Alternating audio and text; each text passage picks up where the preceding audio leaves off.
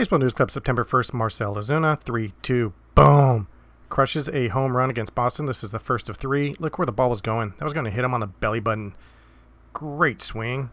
Then bottom of seventh, gadoosh. Puts it out of the stadium, 441-foot shot. Does his little diggity dance around the bases. Here it is again. And then I don't know what this is. This is capture the bird, bring it home. I'm not sure. Here it is again. Just a incredible shot. Second home run of three on the day. And then bottom of eight, boom. Crushes this, the dead center, 437-foot bomb. I don't know how they measure it, but that looks more like 470. How many times do you see a player hit a ball to that part of Fenway? Marcell having a day against Boston.